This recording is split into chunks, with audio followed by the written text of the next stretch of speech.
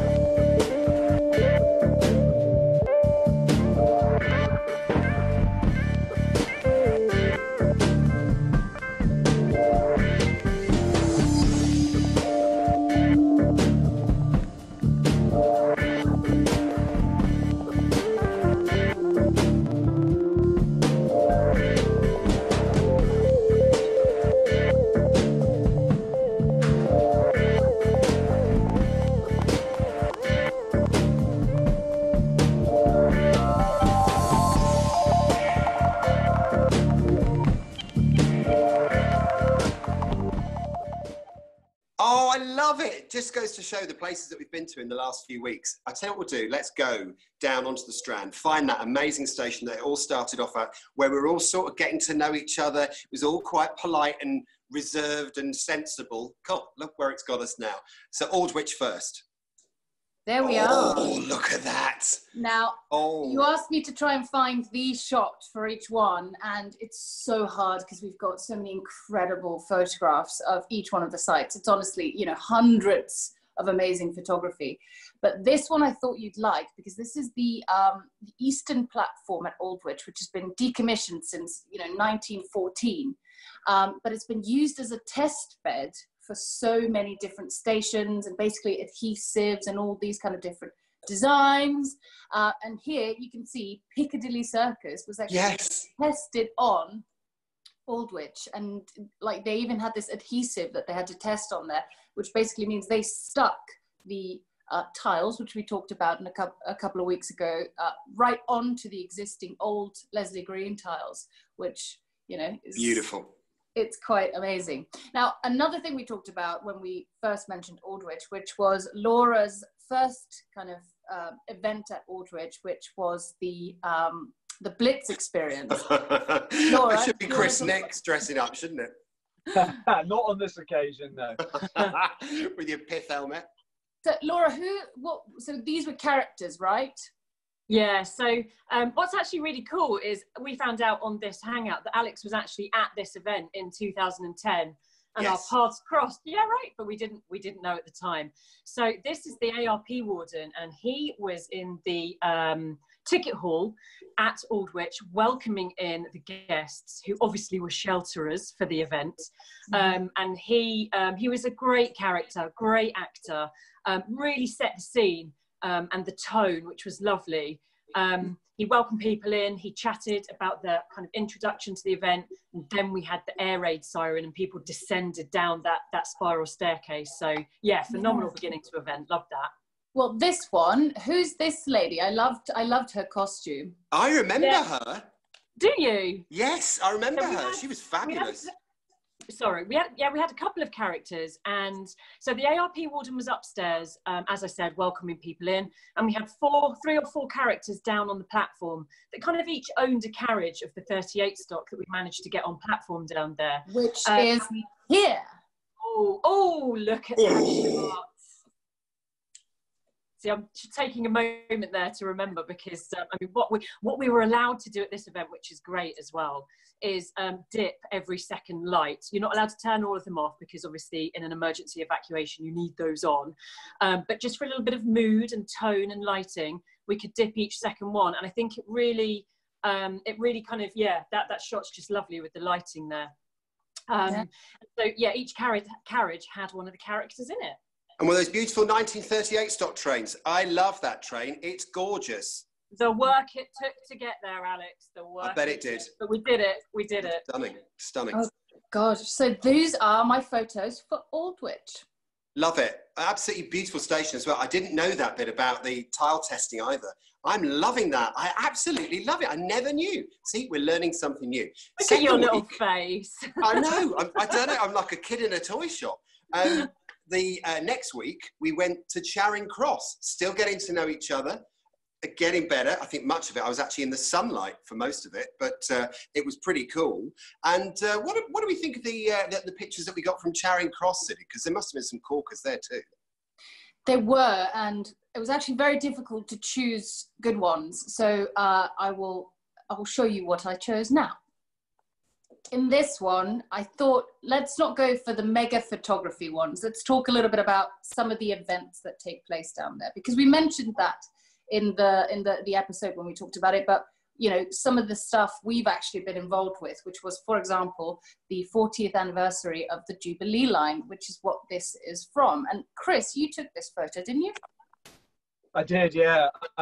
We got to do only a few of these events where we could run a special train into the disused platforms. We did that to commemorate the 40th anniversary of the Jubilee line opening, and that station being part of it.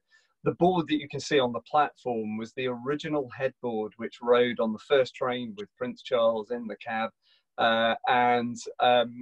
that headboard only came to light as we discovered in Neasden just at the start of the 40th anniversary year, and so we only got hold of that last year, and we were able to carry it on those special events to commemorate 40 years. So that was really lovely.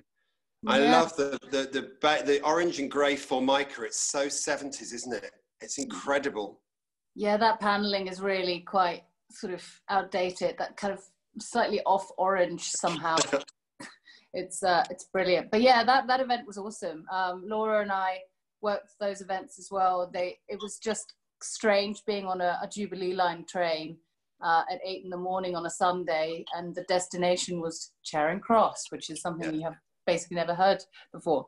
The other image that I found was this one, which just shows you that this is Charing Cross pretending to be a New York City subway.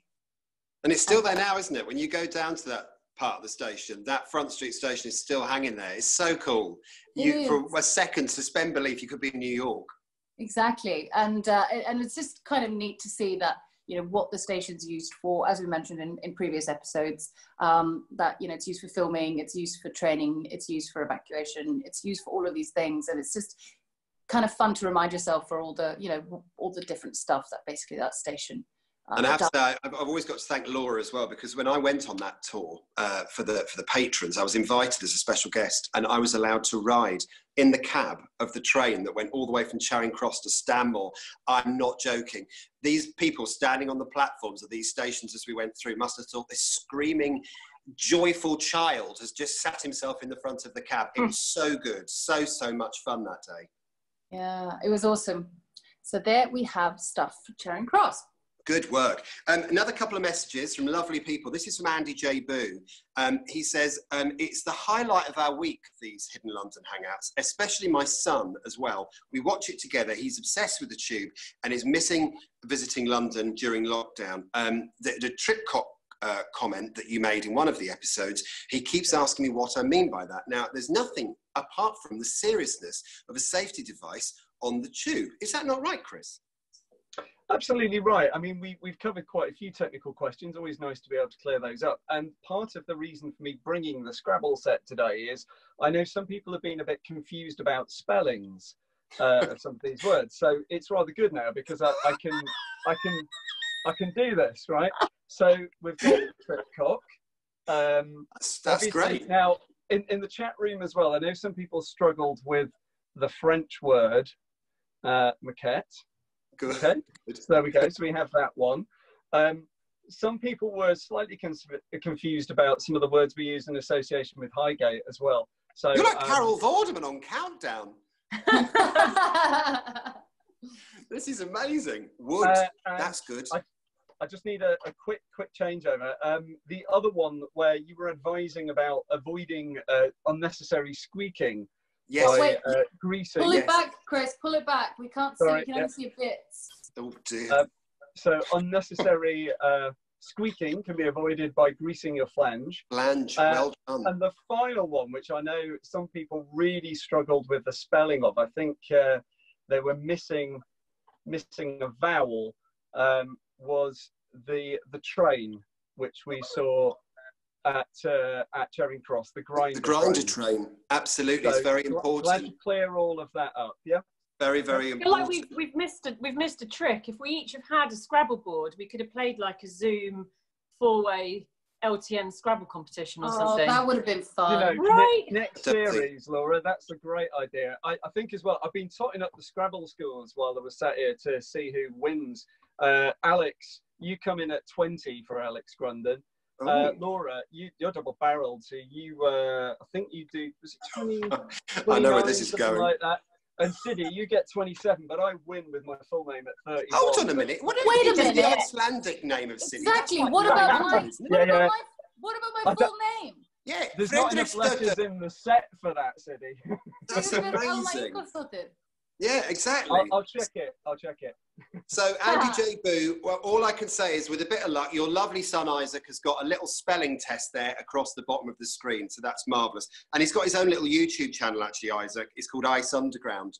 And he does little films about the underground. It's so, so cute. A career in broadcasting clearly beckons for that boy. Next up was Clapham South. We went down into World War II for Clapham South. We certainly did. Oh, get in.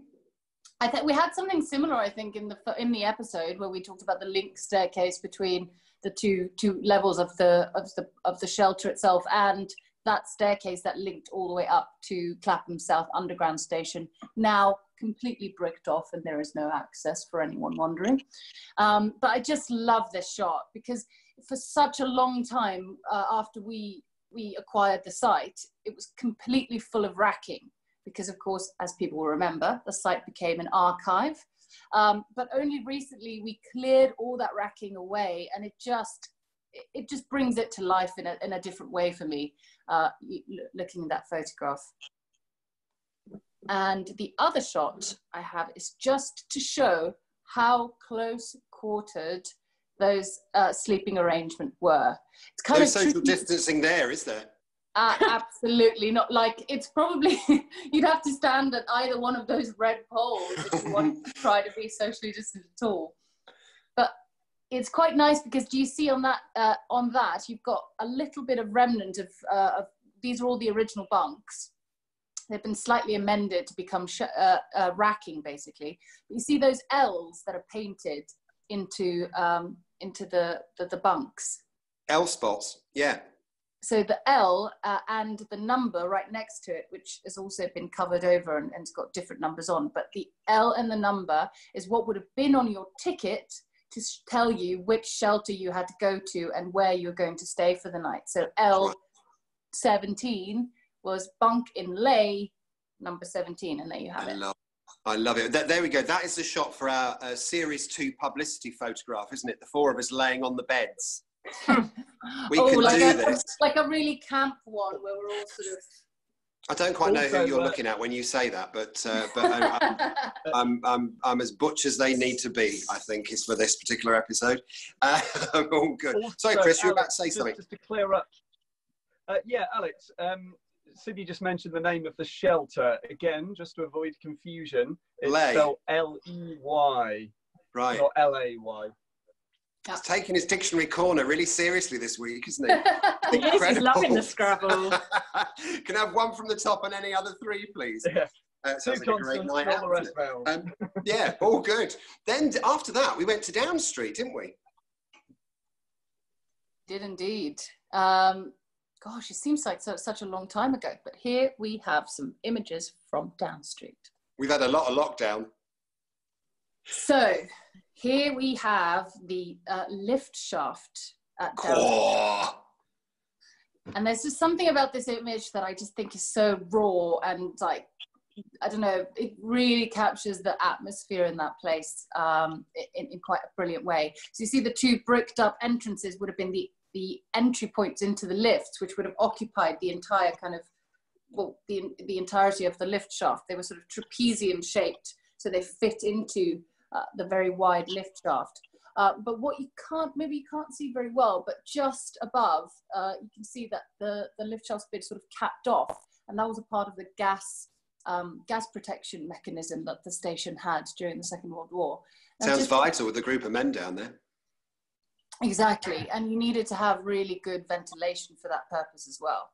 So that's basically what that room that you can see just there with the little window was basically kind of like a purification room to kind of ventilate the entire site.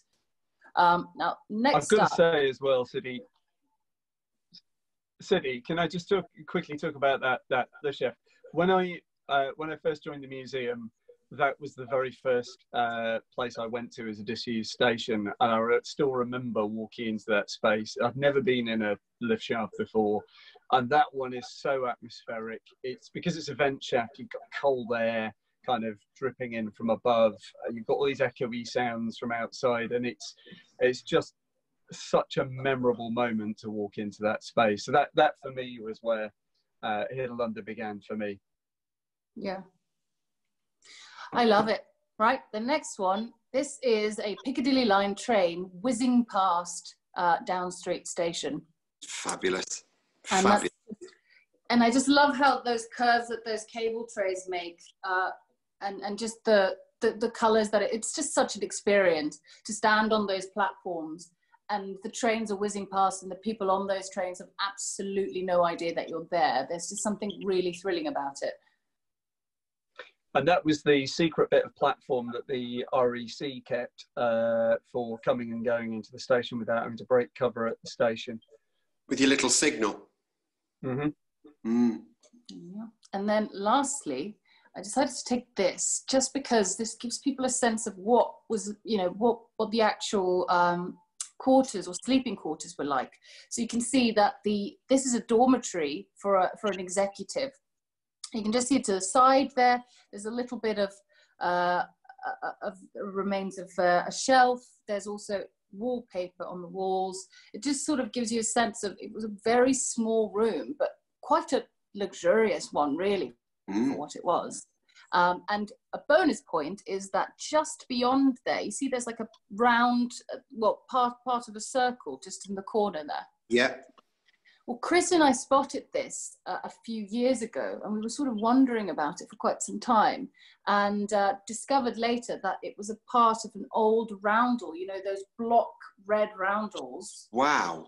That you get at some old stations. Do you remember that, Chris? I do, yeah. It was painted on the wall and we'd wondered about it for ages because it looked like the right kind of shape for it, but you can't see any more of it. And it wasn't until Siddy and I went to Brompton Road that we saw another one. So yeah, that's what it is, painted on the wall. I love it. And that's Down Street. I love it. Don't forget, by the way, you can follow us on Instagram. There's Siddy Holloway, there's Chris Nix, and there's me, Alex Grundon. Plus follow LT Museum on Instagram. And also just down below, click the subscribe, and then you'll know all of the subsequent episodes that come your way. You can also go back and watch the other ones as well, because they're pretty cool. Another lovely piece of correspondence was from Jem Skylark. He says, I hope you guys are well and keeping safe during COVID-19. I've seen a few of your Hidden London Hangouts on YouTube. Highgate is where I grew up, and I love that episode. I just wanted to make you aware that I run a football team on the London Underground. Get this, called Piccadilly FC, and they're having a moquette football kit made. And I've been offered a version of it if I'd like it, and I think maybe the team should have it. You guys should have it as well. And we could be the mascots, handing around the oranges at lunch. I really hope, Alex, it's only the pattern they're having printed, because otherwise that is going to be one itchy football strip. And also, if it rains, they'll weigh twice as much. This is great. Anyway, I'm up for it. I mean, I'm not a massive fan of football, but to wear moquette, I think I might actually be persuaded to give it a go. I could go around there with my rattle, whip that out for the boys. Next, we went to 55 Broadway. There we go. I mean, I think really the kind of the best, the most kind of interesting photo is, of course, of the sculpture by Jacob Epstein, titled Day, which we discussed in the episode, and just seeing it there, kind of so beautifully centered into in the photograph, I think is really nice, and just gives sort of gravitas to the statue itself. Really nice. I don't really need to say anything to that picture, do I? It sort of speaks for itself in many ways.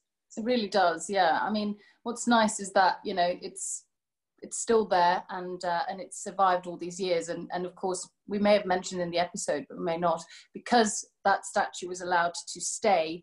55 Broadway has often been referred to as sort of a temple of the arts, because it was somewhere where an artist was able to kind of bring his vision to life. Wait. And a cold day it was as well. Clearly taken in winter. There we are.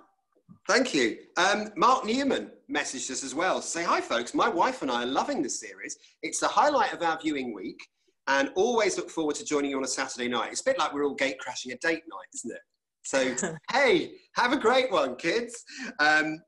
More so, as we had some Hidden London tours arranged for April to celebrate my wife's 40th birthday. Nothing terrifying, is it, about turning 40? I didn't mind at all turning 40. I was scared out my brains, which was sadly cancelled for obvious reasons. Really hope you continue to do this for a while. Yeah, loving every minute. Thank you, Mark. We love you too. Then, after 55 Broadway, we went downstairs on the Northern Line to Euston. So there you can see remains of the old ticket hall at Melton Street. And that's beautiful. And what I'm highlighting, that is me in that photo, wearing my loveliest high vis. Yeah. But look at the green. Look at that lovely green that's been hidden by that grey paint. I know, isn't it beautiful? And it's one of the few remnants of that station building. And of course, that building is being swept away due to HS2. So just that lovely acanthus leaf detailing, and just the fact that no matter how much you try, you know, you paint over it and you try to kind of discard it, but still it remains, and those colours peek through. So there we go for the first one. And the second one is of a tunnel that we discussed in the episode. You remember that secret tunnel that Chris and I talked about that was built in 1937, which became a control room for the LMSR. And one of the reasons you can sort of spot it really immediately here. Now, there have been modern alterations to this tunnel. So you see that room that's been bricked up in there is a modern alteration. That's a switch room today. But you see just to the side, that painting, and that's kind of yellow in the ceiling, and then there's a kind of green one to the bottom. That is something that we've spotted at several other places, and we know that that's normally something that the railways did during time of war, is painting those kind of secret control rooms and their telephone exchanges, etc., in exactly those colours. And I've actually got a good example of that a little bit later on. But that is the tunnel that we discussed in the episode that was built in 1937. And the little door that led into it is just at the kind of end of that corridor that you see on the right-hand side. Anything you want to add, Chris? Nope, that's it.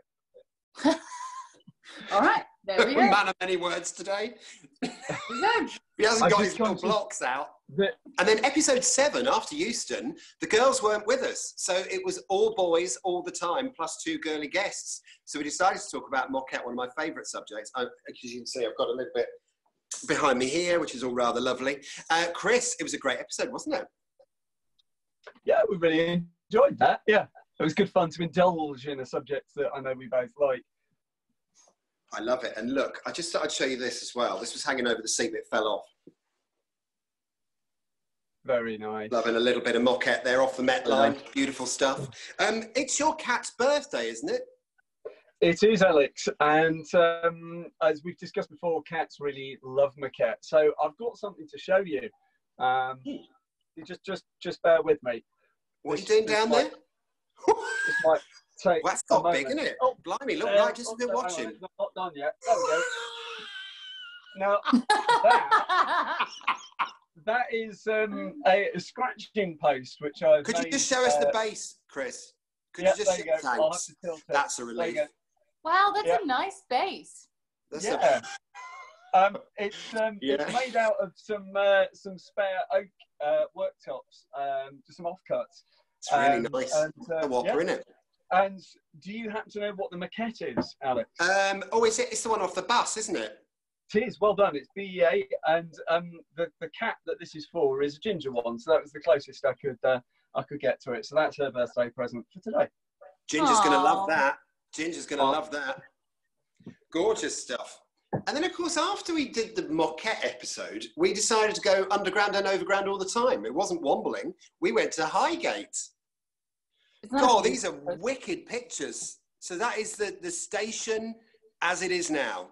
Exactly. So just try in your mind's eye to imagine that instead of that kind of hoarding over the tracks that you see on the right-hand side and kind of to the left, that would have just been underground track. And can you imagine, you know, something like a 96 stock coming in and and kind of serving all of North London? It's been incredible. But of course, as we know, that never happened.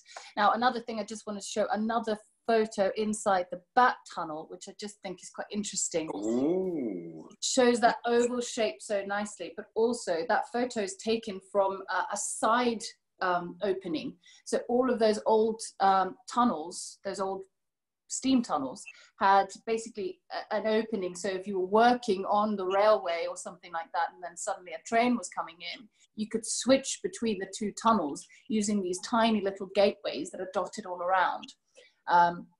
it's quite sort of scary to think that's something that people did, but it's just extraordinary, and it's just a lovely, very atmospheric photo, I think. Gorgeous, gorgeous, gorgeous. And then, of course, after we did Highgate, we decided to go down the Dilly. We went to Piccadilly Circus, didn't we, kids? We certainly did, yeah. So here we have Piccadilly. I remember we talked about having 3 entrances in the episode. And the reason why they had to build underneath the circus itself was because the Criterion Theatre is right next to it, and therefore you couldn't basically fit escalators into the old station building. So that just shows that to us really neatly and nicely, I think. Now there we have the lift entrances in Piccadilly. Oh, my tiles again. Be still, my beating tilers. I know, it's so nice. It's just that colour is really unusual, I think. It's actually quite a bit dirtier down there than you realise. And those lift shafts are actually used for ventilation, as we spoke about in the episode.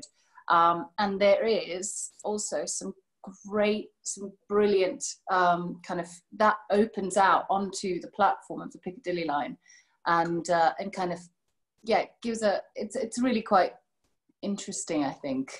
Laura, remember when we were putting up those panels, and yeah, there's the grime is extreme. Yeah, we also did a photo shoot for the booklet, I think you remember as well, Sid, with the photographer, and he took us into the lift shaft, and we had the crazy wind tunnel going on with our hair everywhere as well. That always reminds me of Piccadilly. Yeah, it takes a while to wash your hair up. De-grime. And there we have it, that's Piccadilly. I love it. And Laura, one of the things that we loved about Moorgate was just the cavernous madness of the place, wasn't it? Do you know what? Moorgate's fantastic, and I think I said in that episode as well that it's the latest addition to the Hidden London programme when we can be running tours. And I think we mentioned in Euston about the door moment, and obviously there's door moments at all of our sites. But we reflected on Euston being a fantastic door moment. And for Moorgate, if we can even coin this as a phrase, it's like a corner moment, because with Moorgate you twist and you turn and you're going up and down steps and in and out of different operational and non-operational parts. And there's just always a corner that you're kind of going around, and then there's something amazing the other side of it, whether it's the fan or whether it's the great head shield or whether it's the tiles or the poster.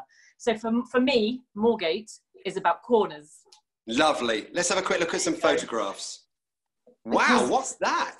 Well, this is something that is very difficult to get to, and that is the bricked up entrance into that passageway that we talked about in the episode that was built in 1912 and closed in 1936.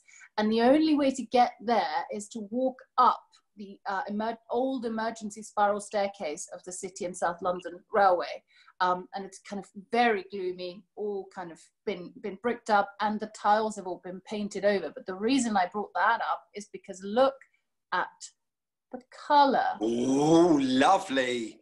It's exactly the same as the colour I just showed you on those Euston, that Euston tunnel, which is the secret one. So again, a bit of a mystery, which is something that we love to throw out there to our viewers, is that that's clearly the exact same colours and the exact same sort of colour scheme, but we don't actually know very much about who used these disused parts of Moorgate Station during the Second World War. So that's just a glimpse into what probably was some sort of office or an accommodation for staff. We know that it was an accommodation, a shelter for staff members, but we don't have any more details than that. That was fabulous, but an amazing canter, even more stuff that we've not seen on any of these Hidden London Hangouts before, all encapsulated in one episode. We love it. So that was our series 1, if you like. There are some amazing things that have come out of this series, and in our notes, queries and questions, we may have made a bit of a revelation. You'll remember that in previous episodes, we were looking at the tiles and there were stenciled letters onto some of the tiles, a G, S, and an F. And we've been completely befuddled by this until now, which is really quite cool. And this is a message that was sent to us after the Highgate episode by a guy called Liam, really nice bloke. He's a paramedic, used to be a London Transport apprentice. And he said he thinks, because he used to talk to poster appliers, you know, the painters, the people who used to glue the things on the wall, he thinks they are poster sites. So G, S and F are different types of poster site. G means general posters, F means foreign posters, and S means station posters. And this has been, there's a document online. I don't know what you guys make of this, but if he's right, Liam has, thanks to the Hidden London Hangouts, solved the biggest mystery I've ever thought about with the London Underground. I think it's pretty plausible, and I think we will scurry away and seek to verify that. We love you, Liam, for even giving us a lead on this, because it comes from a very, very interesting place. There are others, by the way, other notes, queries and questions. Mark Griffiths on Insta. I've now got to the point where our lovely viewers are writing my jokes for me. They don't, they know my sense of humour, they know our sense of humour. And Mark Griffiths 82 said, I've sometimes seen a sign saying private rod on doors. Does someone have a rude sense of humour, or is this something important? And I replied, can you write my gags more often? This is genius. What do you reckon, Chris? Private rod? District Dave website covered this one a little while ago. Rail operating department. But it is a great one. I think many a commuter has smiled at that and wondered what's behind the door. I love it. So it could well be rail operating department. So private rod is not someone I might have met out on a Saturday night then? No, and no need to salute or stand to attention. Thank goodness. Absolutely. Gary John Lawrence as well messaged this one. This was great. I love autocorrect. Has the tube map ever been produced in an animal? Was the first question. Correction. In oh my God. Not not an animal. Enamel was the thing. So has it ever been produced in an animal or enamel? And the answer, of course, is yes.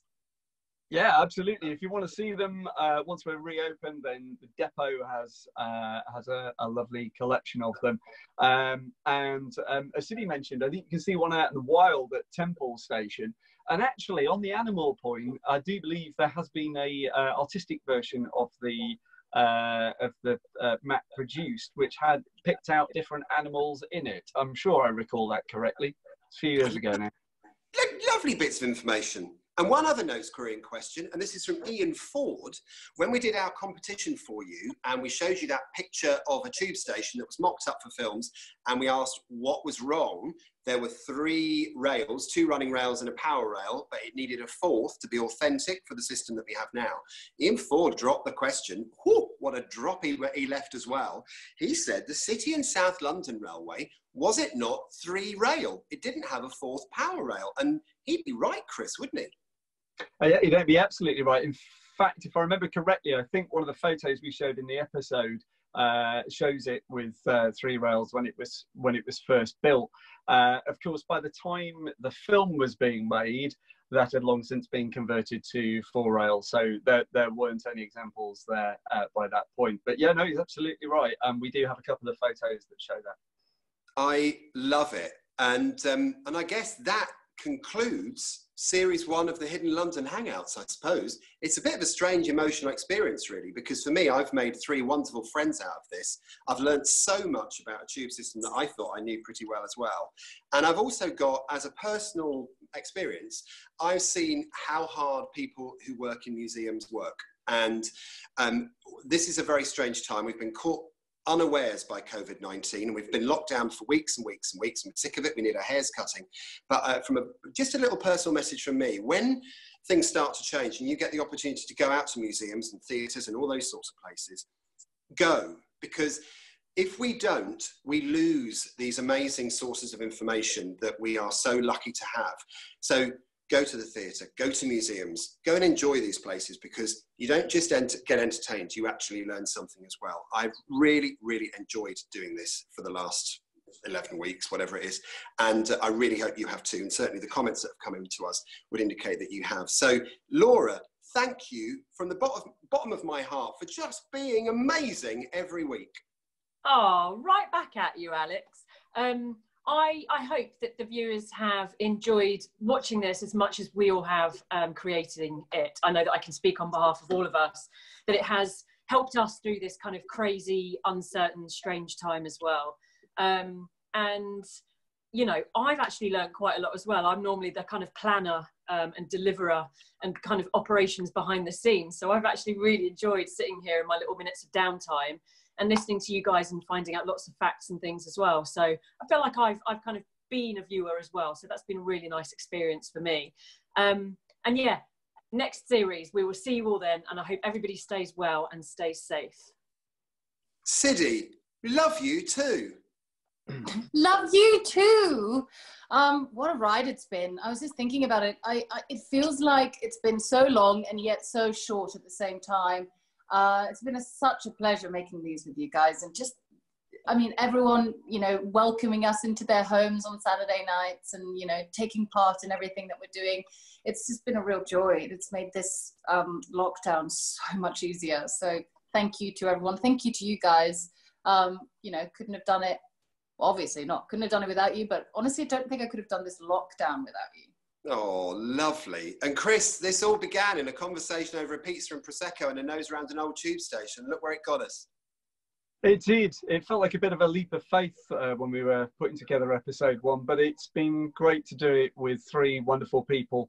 And of course, our unseen extra member of the team, Harriet, who puts the beginnings and the ends and brings it to you via our YouTube channel. So, yeah, like Laura said, I can't imagine a nicer bunch of people to have done this with. And thank you for watching, everybody. Oh, nice. We couldn't have done it without our lovely audience, and we do hope you want to be back for a new season. Brilliant stuff. Well, look, it's not the end, it's actually just the beginning. And we are having a bit of a pause. There's some stuff coming up, so keep an eye on our Instagram posts and also the YouTube channel. Follow LT Museum, follow Alex Grundon on Instagram, follow Chris Nix, and follow Siddy Holloway. And there will be something, a few little surprises coming down the pipe or down the tunnel, actually, very, very soon indeed. It has been such a joy, and thanks to the London Transport Museum for having a bit of faith in me as well. So for me, Alex Grundon, and the wonderful team, have yourself a great day and stay safe. Thanks, Alex. Bye. Bye.